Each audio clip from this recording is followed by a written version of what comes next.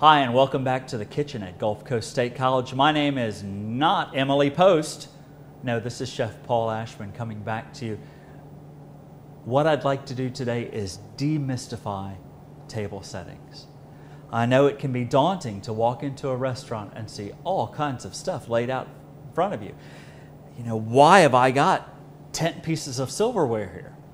And no, the answer is not in case you drop one on the ground. What we're going to do is we're going to learn what each piece is used for and hopefully make it to where you're a little less stressed out when you walk into a restaurant and see something like this. All right? So if you're ready, let's go. The first thing I'd like you to notice is when you come into a restaurant and sit down and they have a table setting like this, typically they're going to have cloth napkins. Now, you have one of two options with the cloth napkin. Usually, the server or table captain will come around, and if it's a really good place, they're going to have two forks in their hand, and they're going to pick up an edge of the napkin with the fork and drape it in your lap. If you don't feel comfortable doing that or having somebody do that for you, just take the napkin, and you know what? We're going to do a video on napkin folds too, because if you just pick up the corner, the napkin will open and you can place it in your lap. There are actually things that we're going to learn about with napkins too, like if you get up to excuse yourself, what you want to do is place the napkin over the back of your chair. That lets the waitstaff know you're coming back. Anytime you set a napkin down on your plate or on the table, that typically is telling the waitstaff that you're finished with your meal. All right? So let's move right along and figure out what in the world all this stuff is for. The first thing I'd like you to do is figure out, well, which is mine? I may be sitting at a large table and there's glasses and silverware all over the place.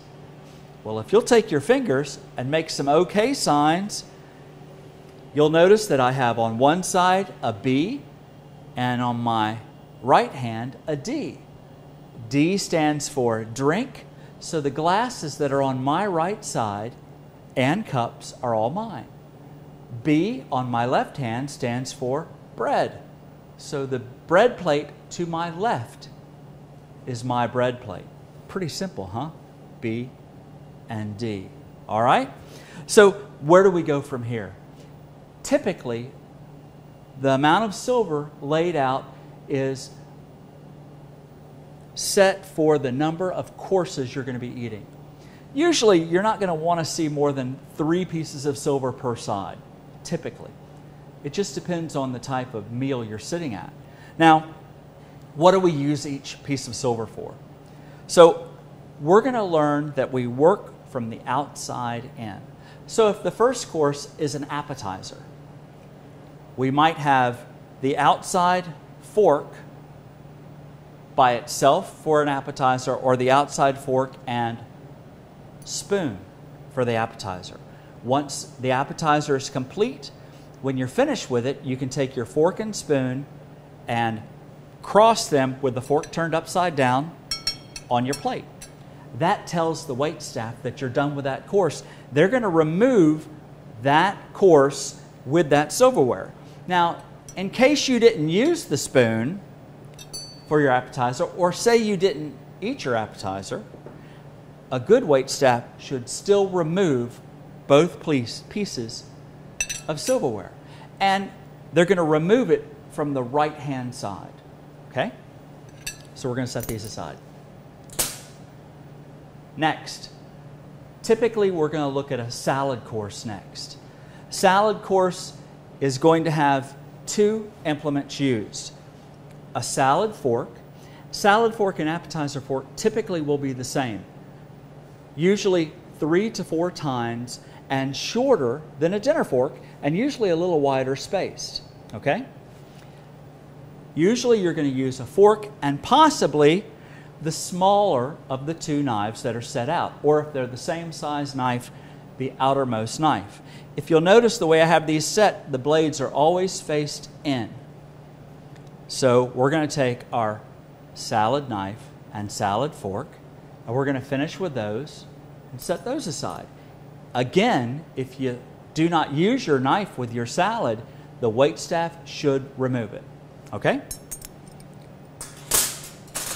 Typically, the next course is going to be a soup course. If the waitstaff is proficient and professional, like we are here, and we try to train our students here, dining in the John Holly dining room, trying to honor his memory, you're going to be served a warm soup spoon.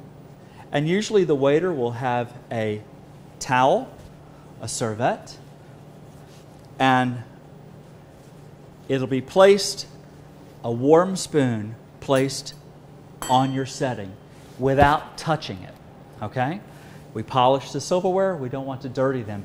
And for soup, unless it's a cold soup, which we might be serving here in the summertime, that soup spoon should be warm. It should never be hot to the touch, but it should be warm. Along with the soup bowl should always be warm. We're trying to do things to maximize the guest experience.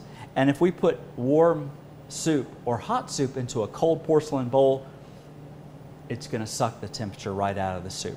So we serve a warm spoon, warm bowl. Finish with that, the waitstaff will remove it. Now we're at the intermezzo.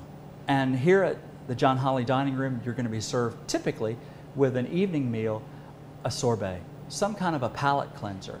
Those will be served a small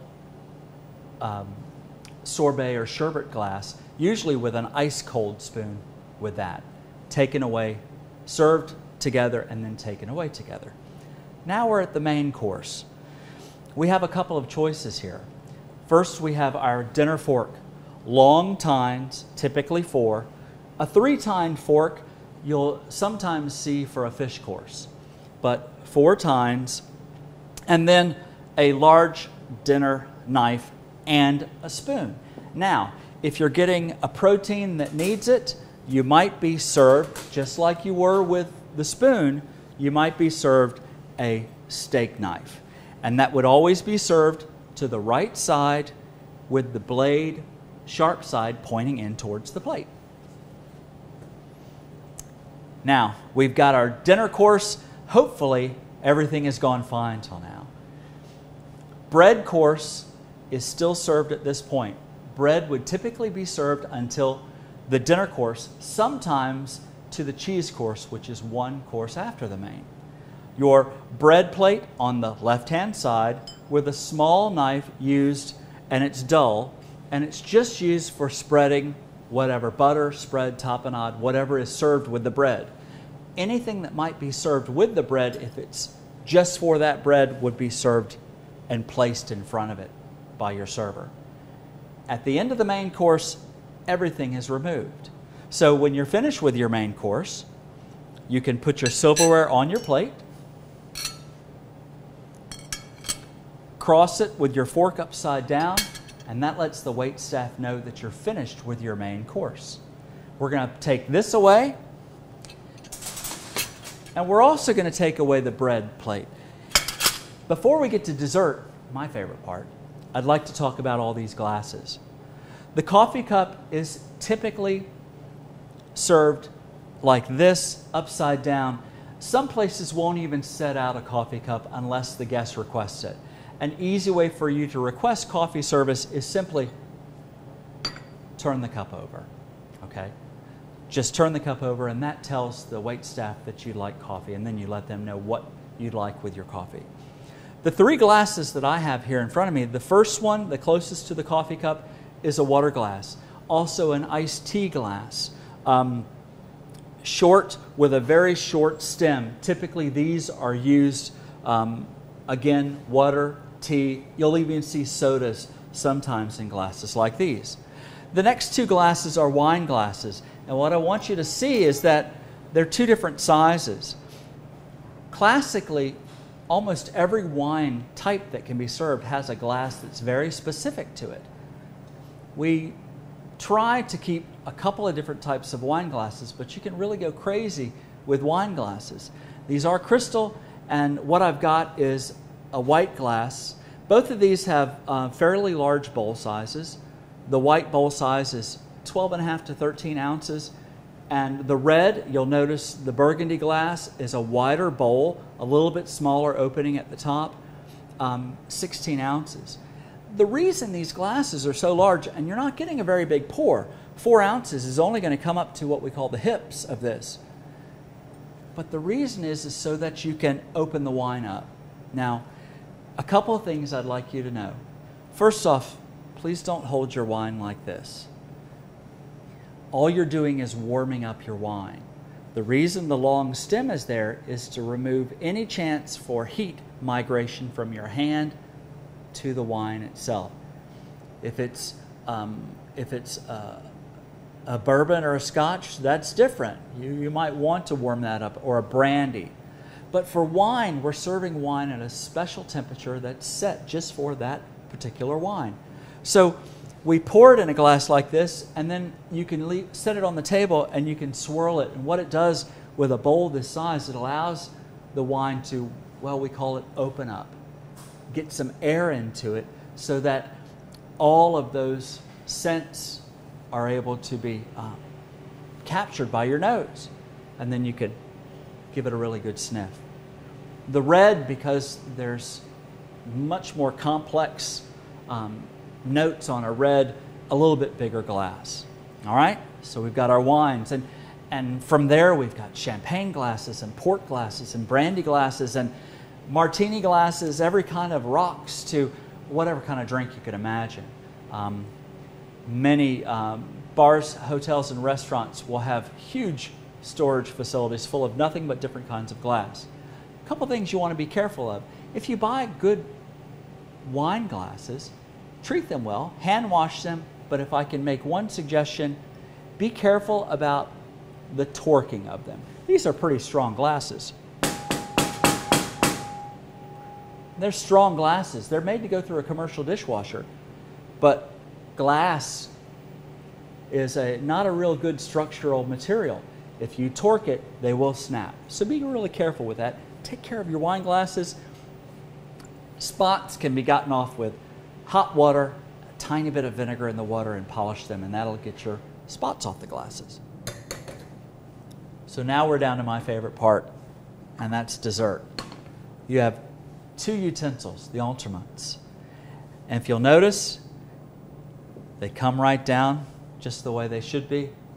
Spoon on the right, fork on the left, and hopefully I've taken a little bit of the mystery out of all the different stuff that you're going to find in a fine dining establishment.